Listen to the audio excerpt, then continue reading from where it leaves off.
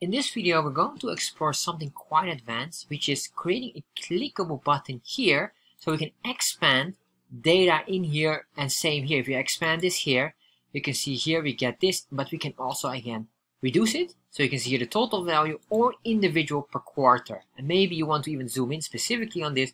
You click on this button and then you zoom in on this, and then you want to maybe zoom out again. There you are. You can close this again, and you can see here as well this altogether is 15, and if we close this, it is again 15. Zoom in or expand this, you can see here individual every month. So let's start to explore how to do this advanced feature in Chart.js. In this video, we're going to answer one of the viewers' questions, which is how to make clickable groups, columns in the Xscale in Chart.js. So this is a question that came from one of my other videos about how to color the speedometer needle gauge chart in Chart.js, which is quite interesting if you understand the build in here, what you will learn. However, in here, I've received a question from Olive. So a special thank you to Olive for asking this question. And this is what Olive asked. Hello, do you know how to make a button that group columns by adding their values? For example, grouping 3 months in one. Thank you. Well, there is a way to do it, and there is a plugin for it. I never thought to be able to use this plugin, but I think in this case, your question is very suitable for this. So let's start to work on this. So the first thing what I want to do here is get a default code. So what we're going to do is we go to chartjs3.com, getting started, this specific link here, and you see this here. It is, I have a website like this, but for some reason my computer is not working correctly. It's giving me some errors. However, if you use Firefox, it works fine. But what we need here is basically this chunk of code here. So I'm going to copy this code. And if you want to understand this code and the JavaScript, please watch this specific video here. So what we're going to do, we're going to paste this in here. And once we paste this in here, I'm going to cut this out and paste that in there. All right. And there we are. So once you paste that, make sure you save the file, and then we go here and refresh, and there you are. We have now a basic bar chart. So what we're going to do now is we're going to break it down. We make basically, we want a bar chart that shows 12 months. However, 2 of these quarters will be condensed. So let's start and work on that immediately. To do this, we need a very specific plugin, and this plugin is called the chartjs-plugin-hierarchical. So very important here, we're going to use this very specific link. I'm not able to find a proper CDN, and you find one here like this. This is the plugin name. It's called the chartjs-plugin-hierarchical, but do not use this one. This is not working. Don't ask me why. So I am able to find the solution by using this specific one here, which is index.umd.min.js. So this is the link we're going to use. Don't use this one, as I repeat, don't use that. Use this one here. Probably it has something here that's more complete. So we're going to copy this, and then what I'm going to do in here is we're going to put it in here, and of course we're going to copy this JavaScript here, because we want to put in this plugin here. So we're going to cut out this and change this specific item. There we are. So what's very important, make sure you first load the Chart.js library before you load this. Why? This is a plugin which is dependent on certain values or variables within this JavaScript library or the Chart.js library. So load this one after this has been loaded. If you save this now, go back here, refresh, you can see it does something, it loads something behind the scene, and then it works again, but then nothing happens yet. So what I want to do secondly is to make sure it really works, is to activate it. You don't have to activate it, but sometimes you might need to. So this is why we're going to activate or register the plugin by just clicking here on comma, type in comma here, we say plugins, and then we put in here brackets and then a string value, and then we save basically the plugin name, which is chartjs-plugin-hierarchical. So once we have this, we can refresh again. There we are. Nothing happens yet. Why? We didn't do anything yet. So what we're going to do now is the most tricky part in here. We're going to start to work on the labels. What we want to do now, we want to break down the labels into a new structure. So pay attention here, because this is probably the most tricky one, and you can go very deep in it with multi-levels. But it's really tough the moment you start to have multiple levels. So I'm going to start with just a foundation level here. 12 month divided by quarters, and we're going to do the second quarter, and the third quarter will be divided or condensed and divided, while the others will just be expressed in month. All right, what we're going to do now is, so we're going to say here labels, and I'm going to comment this out. Make sure you type this correctly, labels, and then here brackets, because we're going to work with an array. In here, we're going to specify the first quarter just in month. So we say January, comma, and then remember these are all strings, February, comma, March. So once we did this, we're going to put a comma here, and then we're going to put in here curly braces. These curly braces here will indicate that we have here a special structure. We're going to give it a special label, and this label is basically a command, or well, it's not really a command, it's basically pinpointing certain parts of it. However, it's directly connected with the with the hierarchical plugin, because here this will be eventually on the scale if it's condensed. If we click on it, it will expand, and then it will show different text. But if it's condensed, we want to show here second quarter.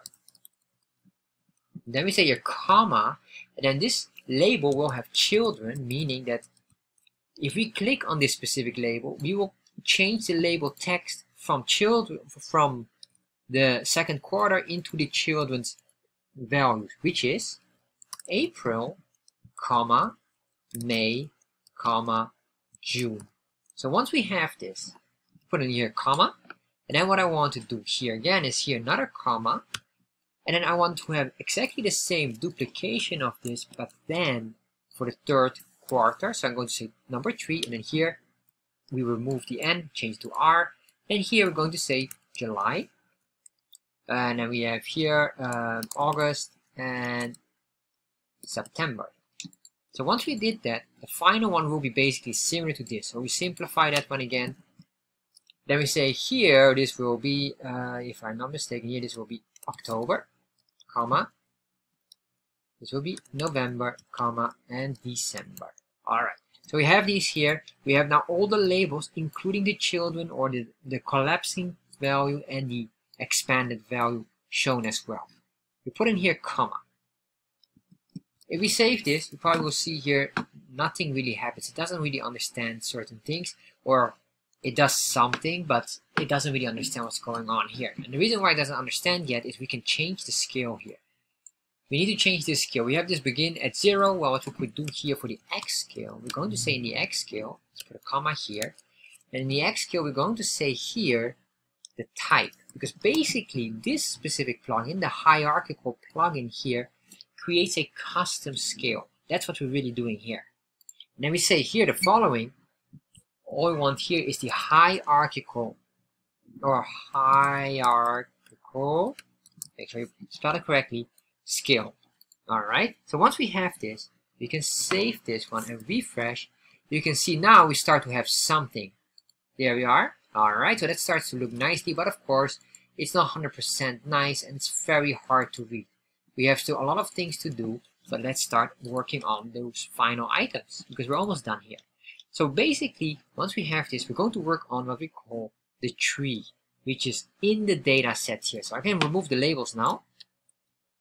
We have this individual label, which was here, although it's not really here. As you can see, this label here has nothing to do with this one here, because this label is the weekly sales here in the data set. And this label is specifically pinpointed on the scale, on the X scale here. So what I'm going to do here is the following.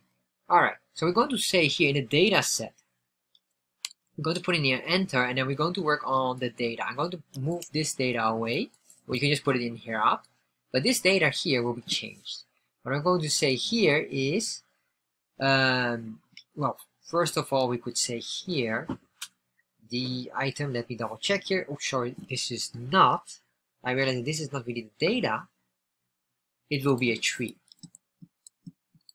So, and this here, maybe we can just move this up here.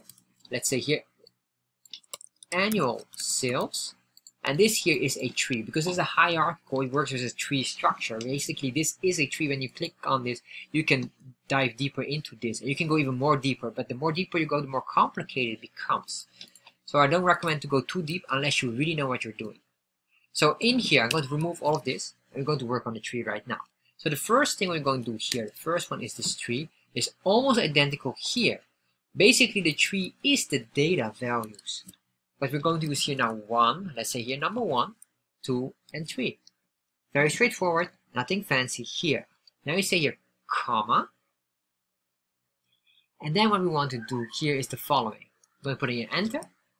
And you will see here now, basically it's quite similar, curly braces. And in here, we're going to say the value. So the value is basically similar to this one here, is the label, which will be the value here.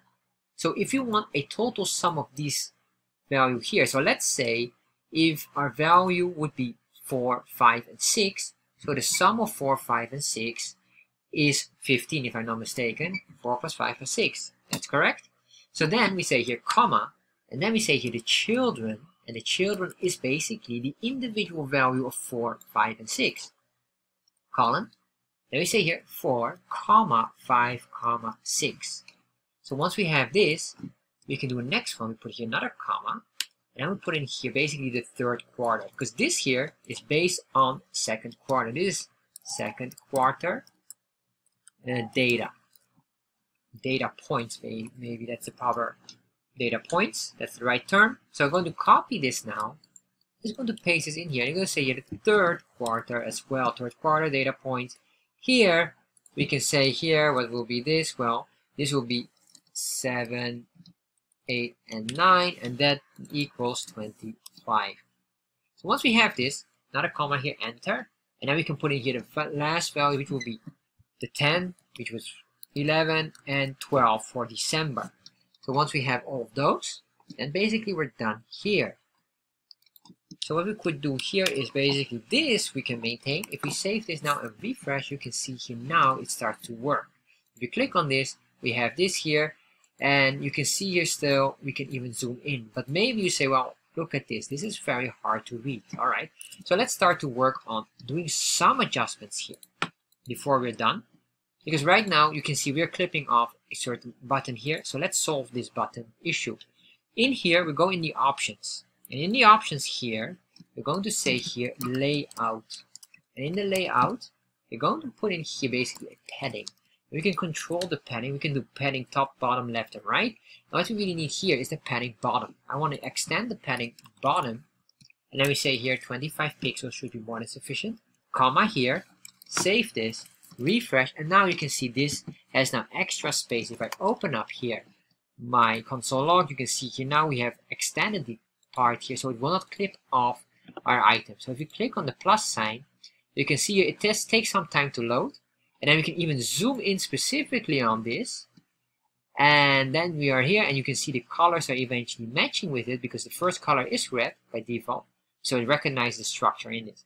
Then we can click back to zoom out, and if you click on this, you can see here everything works as well, and this is basically how it works. If you click on this here, you can zoom in again, it changes again, zoom out, go back here, you can see a quarter, go back here, and now we have all of these condensed and expanded into options. So this is basically the way to do it. It's really phenomenal, but make sure you understand the structure of this here.